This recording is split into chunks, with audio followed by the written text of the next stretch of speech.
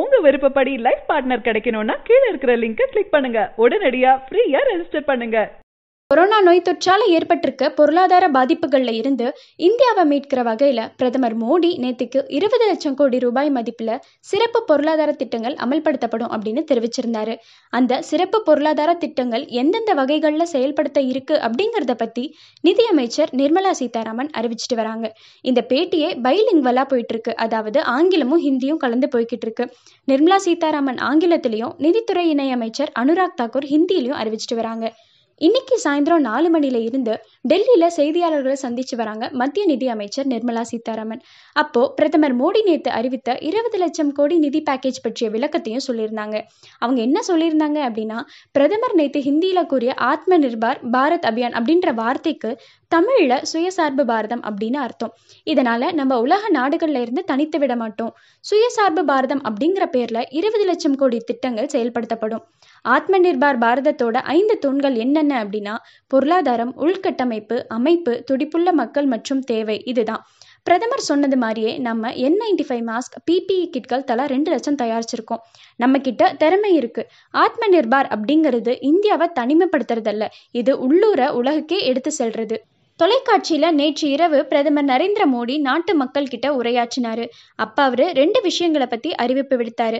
அதுல ஒண்ணு, ஊரடங்கு உத்தரவை மே 18ஆம் தேதிக்கு அப்புறம் நீட்டிப்பது. இன்னொன்னு, மொத்தம் 20 லட்சம் கோடி மதிப்புல நிதி பேக்கேஜ் அறிவிக்கப்பட்டு தொழில் முன்னேற்றத்துக்கு அது பயன்படுத்தப்படும் அப்படிங்கிறது. ரிசர்வ் வங்கி அறிவித்த நிதி சலுகைகள், ஏற்கனவே நிதியமைச்சர் நிர்மலா சீதாராமன் அறிவித்த பேக்கேஜ் உள்ளிட்டதை சேர்த்து இந்த பேக்கேஜோட மதிப்பு அப்படிங்கிறது 20 லட்சம் கோடி அளவுக்கு இருக்கும் அப்படிங்கிறது மோடியோட கருத்து. அதனால இந்த பேக்கேஜ் அப்படிங்கிறது எவ்வாறு இருக்கும் என்பதுல பல துறையினருக்குமே குழப்பம் இருந்துச்சு. இதுக்கெல்லாம் விளக்கம் அளிக்கிற வகையில தான் நிர்மலா சீதாராமன் தன்னோட பேட்டியில விளக்கம் தெரிவிச்சிட்டு வராங்க. அமைப்பு ரீதியிலான தொழிலாளர்களை பொறுத்த வரைக்கும் EPF எனப்படும் தொழிலாளர் வருங்கால வைப்பு நிதியில தொழிலாளர்கள் செலுத்த வேண்டிய மாத சந்தாவையான 12%, தொழில் நிறுவன அதிபர்கள் செலுத்த வேண்டிய அதே அளவு தொகையையும் அடுத்த 3 மாதங்களுக்கு மத்திய அரசே செலுத்தும் அப்படின்னு ஏற்கனவே மத்திய நிதியமைச்சர் நிர்மலா சீதாராமன் தெரிவிச்சிருந்தாங்க.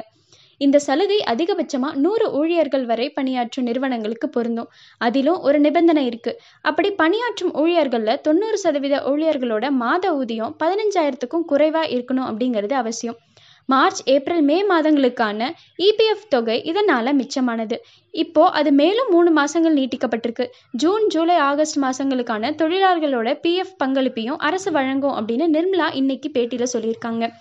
6,750 கோடி அரசுக்கு கூடுதலா செலவாகும் அப்படின்னு கணிக்கப்பட்டிருக்கு. 4.3 கோடி ஊழியர்கள் பயனடைவாங்க. தொழிலாளர் வருங்கால வைப்பு நிதியில சந்தா செலுத்துற தொழிலாளர்கள் அவசர செலவுக்காக தாங்கள் செலுத்திய தொகையில 75% தொகை அல்லது 3 மாச சம்பளம், இதுல எது குறைவோ அதை திரும்ப எடுத்துக்கலாம்.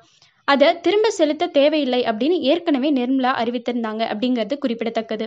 இதற்கு ஏற்ப நம்மளோட கவனம் நிலம், தொழிலாளர், பணப்புழக்கம் மற்றும் சட்டம் ஆகியவற்றில் இருக்கும். இந்த மாதிரி நிர்மலா சீதாராமன் பேசிட்டு வராங்க. இது மூலியமா தொழிலாளர் சட்டங்கள்ல மாற்றம் ஏற்படுத்தப்படும் அப்படிங்கறத அவர் மறைமுகமா தெரிவிச்சிருக்காரு. நேரடி பண பரிமாற்றம், மைக்ரோ இன்சூரன்ஸ் திட்டங்கள், PM ஆவாஸ் யோஜனா, PM உஜ்வாலா யோஜனா, ஸ்வச் பாரத் மற்றும் ஆயுஷ்மான் பாரத் ஆகியவை அரசோட முக்கிய சீர்திருத்தங்கள். இது எல்லாமே ஏழைகளுக்கு பெரிய அளவு பயனளிச்சிருக்கு. ஏழைகளுக்கு இதுவரைக்கும் 18,000 கோடி மதிப்பிலான 48 லட்சம் டன் உணவு தானியம் வழங்கப்பட்டிருக்கு. ஒவ்வொரு நாளும் அடுத்தடுத்த பொருளாதார செயல் திட்டங்கள் பற்றி அறிவிக்கப்படும். ரேஷன் கார்டு இல்லாதவங்களுக்கும் தானியங்கள் வழங்கப்படும். அனைத்து வரி செலுத்துவோருக்குமே 18,000 கோடி திருப்பி செலுத்தப்படுவதை நாங்கள் உறுதி செஞ்சோம். பணப்புழக்கம் மக்களோட கைகளில் இருக்கணும் அப்படிங்கிறது தான் இதோட நோக்கமே. இது மூலியமா 14 லட்சம் வரி செலுத்துவோர் பயனடைஞ்சிருக்காங்க. சிறு குறு நிறுவனங்களுக்கு 3 லட்சம் கோடி மதிப்புள்ள பிணை இல்லாத கடன்கள் வழங்கப்படும். 2020ஆம் ஆண்டு அக்டோபர் 31 வரைக்கும் இந்த கடன் கிடைக்கும். இது 4 வருடங்களுக்கான கடன். ஓராண்டுக்கு கடன் தவணை கிடையாது. அதாவது அந்த ஒரு வருஷத்துக்கு அசல் வசூலிக்கப்படாது. அதிகபட்சமா 25 கோடி கடன் உள்ள நிறுவனங்கள் இந்த கடனை பெற முடியும். அதே மாதிரி அதிகபட்சமா 100 கோடி வரைக்கும் வர்த்தகம் செய்வோர் வரை இந்த சலுகையை பெற முடியும். இதனால நாட்டில் இருக்க 45 லட்சம் சிறு குறு தொழில் நிறுவனங்கள் பணிகளை துவங்க முடியும். வேலை வாய்ப்பும் பாதுகாக்கப்படும். இதுக்காக 3 லட்சம் கோடி ஒதுக்கப்படும். இன்னைக்கு 15 வகை அறிவிப்புகள் வெளியிட இருக்கேன். அதுல 6 அறிவிப்புகள் சிறு குறு தொழில்கள் தொடர்பானது, 2 விஷயங்கள் தொழிலாளர் நிதி சார்ந்தது, 2 சிறு தொழில்களுக்கு மற்றும் 3 விஷயங்கள் வரி சார்ந்தவையாக இருக்கும். இந்த மாதிரி நிர்மலா சீதாராமன் தெரிவிச்சிருக்காங்க. சரியான நபரை உங்கள் வாழ்க்கை துணையாக தேர்ந்தெடுக்க தமிழகத்தின் நம்பர் 1 சேவை மையத்தை அணுகவும். Free registration. ஒவ்வொரு கம்யூனிட்டிலையும் பல ஆயிரக்கணக்கான சாய்ஸஸ். உங்களுடைய ஜோடி பொருத்தமும் ஜாதக பொருத்தமும் துல்லியமாக பார்க்கலாம். உங்க விருப்பப்படி லைஃப் பார்ட்னர் கிடைக்கணும்னா கீழே இருக்கிற லிங்கை கிளிக் பண்ணுங்க. உடனடியா ஃப்ரீயா ரெஜிஸ்டர் பண்ணுங்க.